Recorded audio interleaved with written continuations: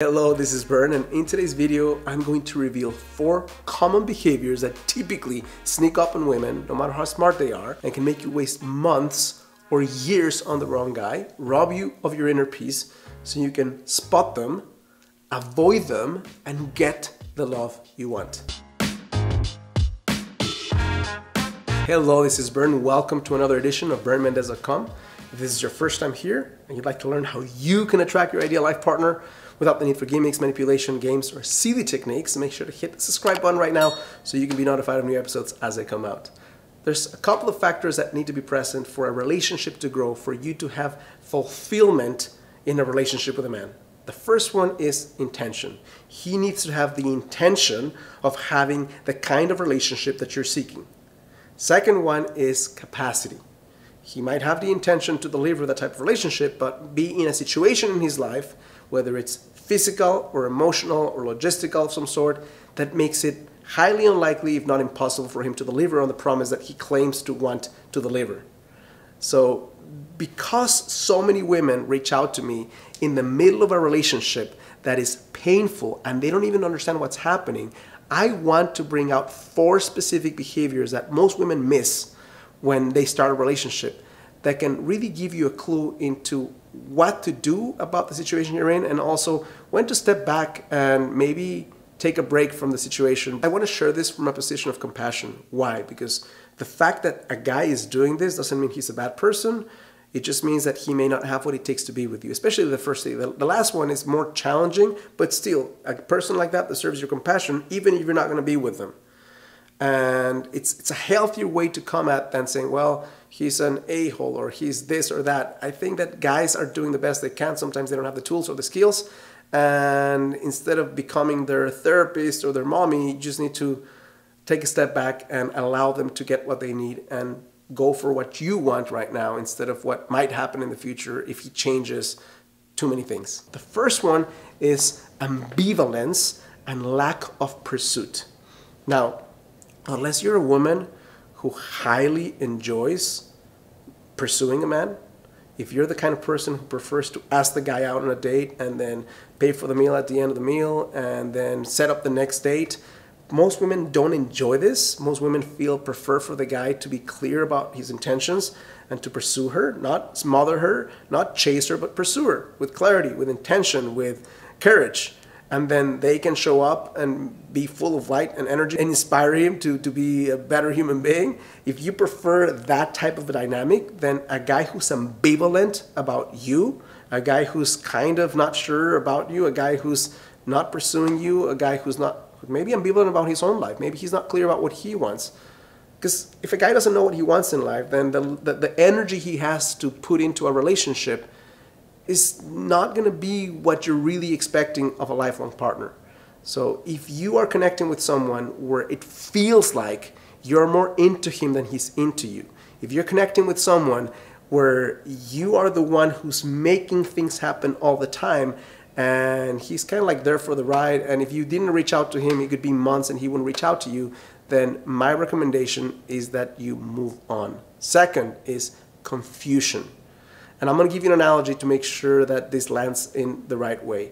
Imagine that you have one of those topographic maps.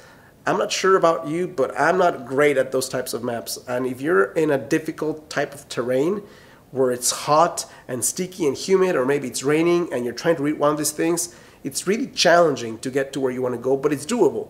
You can get where you want to go, but you have to be good at reading the map and you have to be persistent and you have to be willing to face some frustration along the way.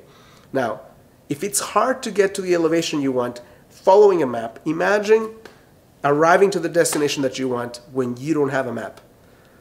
So many women connect with men who are confused about what they want. And instead of saying, you know what, I'm going to connect with a guy who knows what he wants, they say, I'm going to wait it out until he figures it out. So they follow him along that hike, him not knowing where he's going, but she knowing where she wants to go, and then wondering why she feels like about to rip her own hair off. Why? If you know where you want to go, if you're not confused about what you want in a relationship, but he is, you're in for a world of pain. Next one is high transitional uncertainty. That means that you connect with a guy who's going through a period of time in his life where there's too much uncertainty in terms of what's going to be the next version of him. He's going through a metamorphosis, he's going through a midlife crisis, he's in the middle of a divorce, for example. So that means that there's so many things financially and emotionally he's going to have to go through that if you're in it from the beginning and he's separated but not divorced, you might be in for a world of pain for a little too long. If you're with someone who just experienced something highly traumatic in his life, including the death of someone he really cares about, that doesn't mean you shouldn't connect with him. It just means that he might decide the next month to travel to Tibet for 6 months and be in a vow of silence, metaphorically speaking, and it wouldn't be unusual. He is not sure what the future holds. He's not in an emotional space where he has all his senses, when he can make the best decisions, where he can give you what you want. So I see, again, too many women who connect with guys and almost like they make it their thing. They're going to support him along the path of his recovery, and pretty painful. So when you connect with a guy who's going through this high transitional uncertainty, this is equivalent to playing Russian roulette. You never know if the bullet's going to be on that gun or not, so you just better not play it, you know? The last one is slightly different from the first three in that it's sometimes more toxic in a direct way, and that's when a guy is gaslighting. And he might be unintentionally gaslighting, bear in mind. He might not be aware of what he's doing, but it still hurts you, and it still poisons you, and it's still toxic.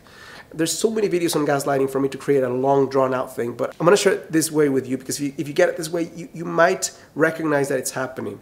The first thing I'll say is most women don't recognize that they're being gaslighted until months or even years later, because it's one of those things that make you doubt about your own sanity.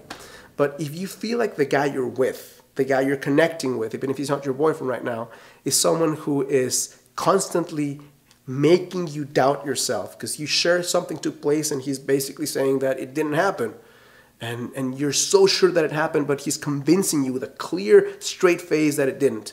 Or maybe he's being aggressive, or he's messing with your boundaries in a way that makes you feel upset, and when you share that you're upset, then he shares that you're too sensitive, for example.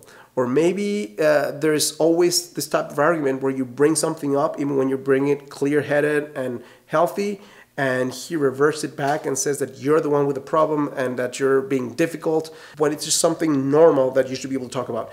When you're being gaslighted, you constantly feel like you don't know what's taking place, you doubt in yourself, your self-esteem gets lower. So if you recognize that that might be taking place, you need to get help. Don't try to figure this thing on your own. What happens when you're going through a situation like this? Well, two different steps. First of all, if you're just starting with a guy and he develops and you see one of these traits, ambivalence towards you, or confusion about what he wants, or high transitional anxiety, or gaslighting, stop. Cut your losses and run. No need to invest in figuring out if this thing can work. It's highly unlikely that it will. Now, two, if you're in a long-term relationship with someone and he develops one of these things, then you might want to explore what can happen with some level of support, right? But the two factors, just so you're clear, that will make it either you waste your time in the attempt or make it possible perhaps for something like this to change will be that A, he recognizes that there's a problem. That's the first thing. If he doesn't recognize the problem, then it's not going to change. Two, that he does something different to change it, including getting help. Because, again, if he doesn't recognize the problem, he's not getting help or not doing any new strategy to make it change, then you're going through insanity, hoping for the best while doing the same thing. Hope this is helpful, useful, insightful. If it is and you want to learn how you can attract your ideal life partner and understand not just from your head, but from your heart what needs to take place, I developed a free training you can access. Go to the first link in the description of this video. You'll see a page that looks like this. Enter your name and email, and you can start watching my free training right away. If you enjoy this video, click like or thumbs up, subscribe to my channel, and last but not least, if you want my help, hand-holding, and accountability to get the connection and the love that you want in a fraction of the time, then second link on the description of this video will allow you to apply to work with me.